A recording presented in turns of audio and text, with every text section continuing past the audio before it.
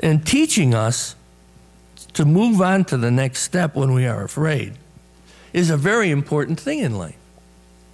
When you are afraid or you are frozen in some decision that you have to make about life, do you remember the people who came to you and put their arm around you or held your hand or kissed your cheek and said, well, you know, you could do this? Or that happened to your brother, uncle, cousin, whoever. And do you know what they did? And so that new story, that new teaching changes everything for us. And it gives us a hope. And one of the things about seeing God through seeing the world through God's eyes is, you know, when you look at someone who's burned, horribly burned, maybe you've had this experience, I don't know. But you go in and see this.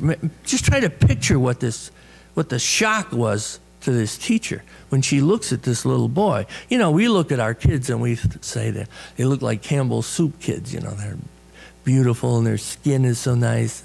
I love holding kids and looking at all these little pinkies, you know, their little fingers and stuff like that. What if that skin was burned?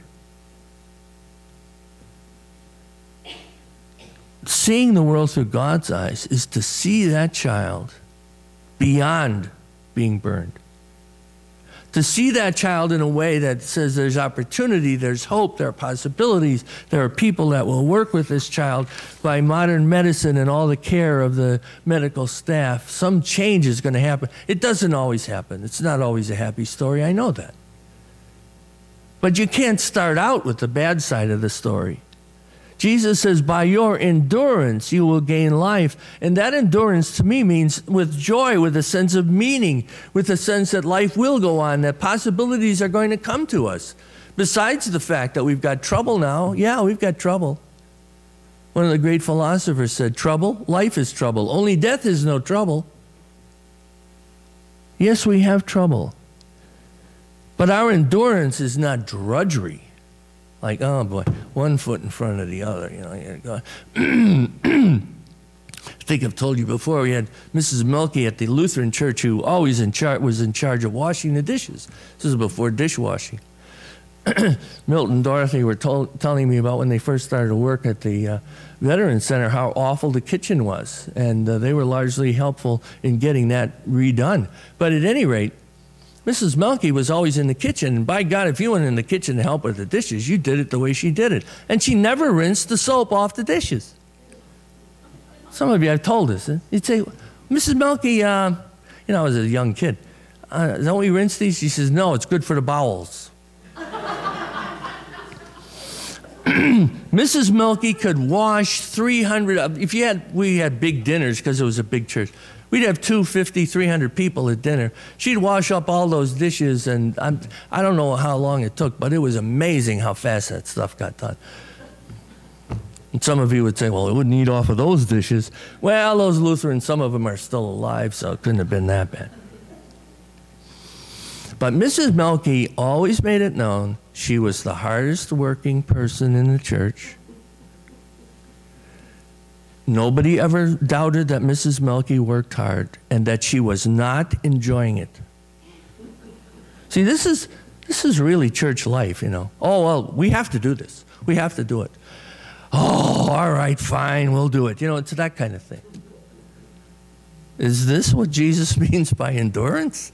Just slug it out, be miserable, let people know if you're working hard, and always remember to blame what goes wrong or if there isn't enough on other people. Oh, Mrs. Melky, it's so bad that you had to do all these dishes, you know, with a few of the youth group and a couple of other people. Well, nobody wants to help. And if you went in there to help, by God, you better help the way she wants you to help. This was an old German lady. She was tough. But that's not the endurance that God is talking about. God is talking about a life that is full of spirit in the midst of this endurance, because we are borrowing that spirit and we are looking at the world through God's eyes. And Jesus was saying that everything is changed if you see it with the eyes of faith. Did you know that Bob Cousy, the great Celtic basketball player, was tested and his peripheral vision was 50% greater than normal? 50% greater than normal. One of his teammates said Bob could look due east and see a sunset. That's the kind of vision I think Jesus is trying to give us. And say, don't be afraid because you can see more. Be happy. Rejoice.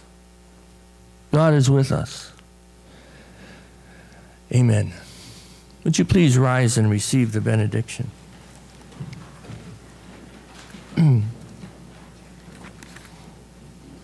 May the Christ who walks on wounded feet walk with you on the road.